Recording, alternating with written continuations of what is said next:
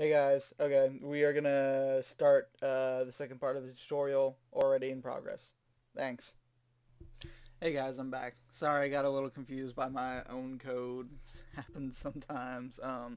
Okay, so I was speaking about these two variables, and they are not evident from right here. It's going to be better to explain to you as I go through the code for those two variables. But just so you know, it's a private Boolean float fade time, which starts out as true, and then a private float next, which is actually very similar to the previous next float that we had done with the time variable.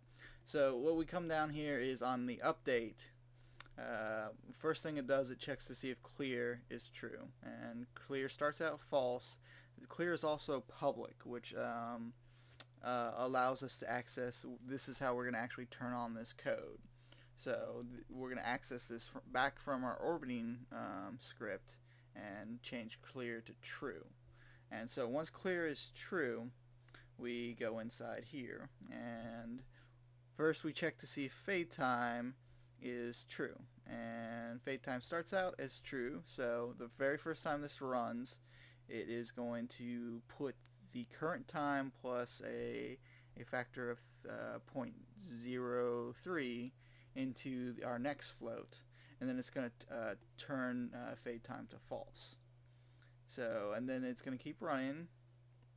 It's going to check to see if the current time is greater than next time, and it'll keep updating until that happens. And when that happens, we are going to access color one. These two color variables are also going to be supplied via our orbiting script, and these are the two color variables of the line.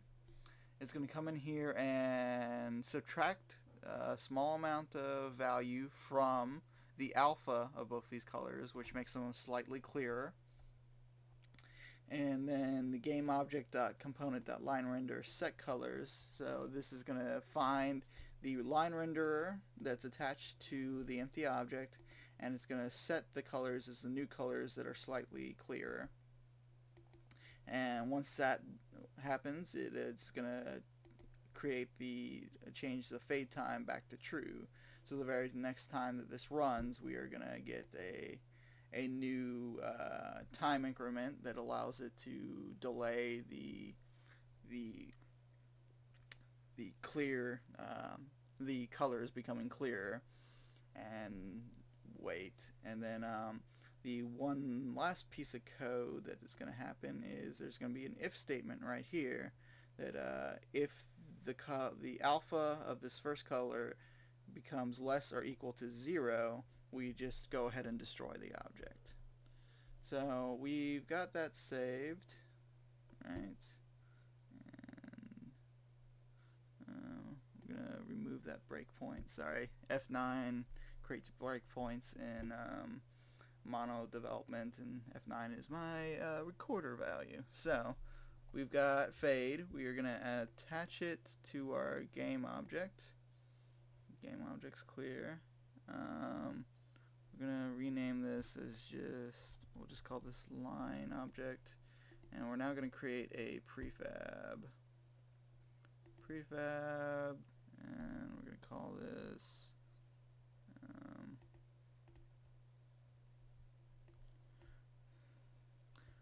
this empty node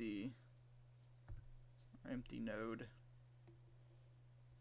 and we're gonna put our line object. Okay, so our script's attached there. We can now get rid of this line. We'll delete it, and the last thing we need to do is go back to our orbiting script and come down here to when it destroys the object, and in between these two, what we want to do is add 3 more lines of code. So come here.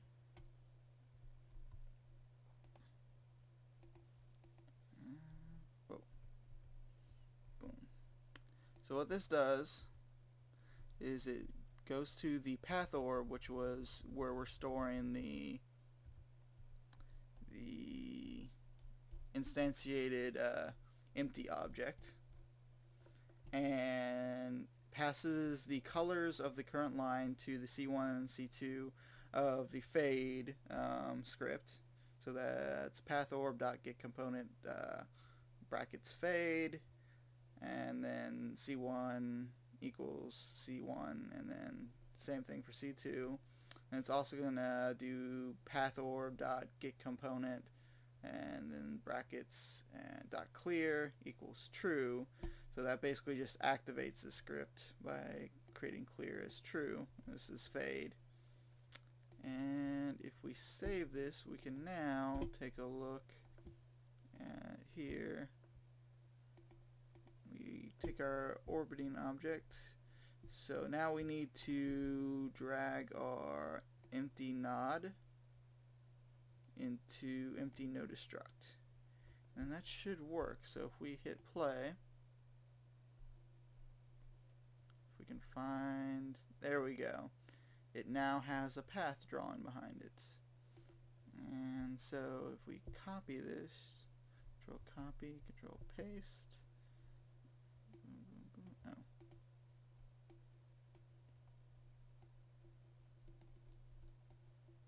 Control copy, control paste. Control copy, control paste. Control copy, control paste. Okay, and so that's a bunch of different moons. Now if we run it, we can see a bunch of moons orbiting, drawing paths around each other. Kind of cool when they get near each other. You can see the effects on each other's paths. Want to see if one of these will collide.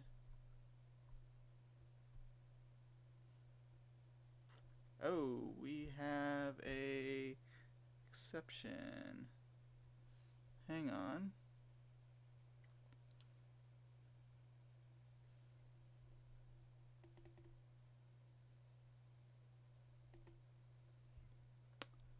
Okay, so, oh, here we go.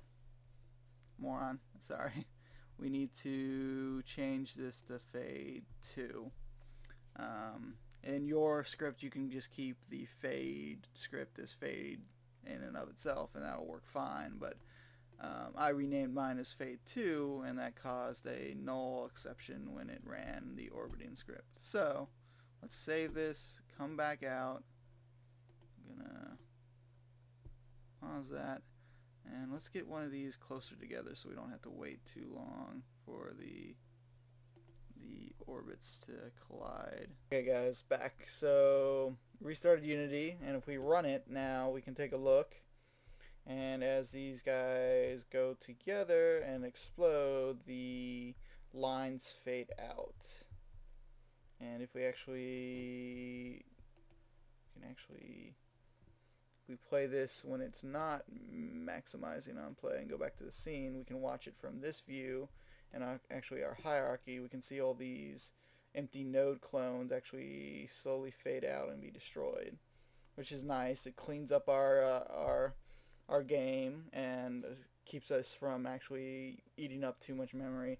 This is actually, like, I was worried when I first used this that it was going to be extremely memory intensive, but I've used a large number of moons together, and it actually runs pretty well, not only on my computer but on a few older computers that I tried it on. But that's pretty much it. I appreciate you guys watching. Have a nice day.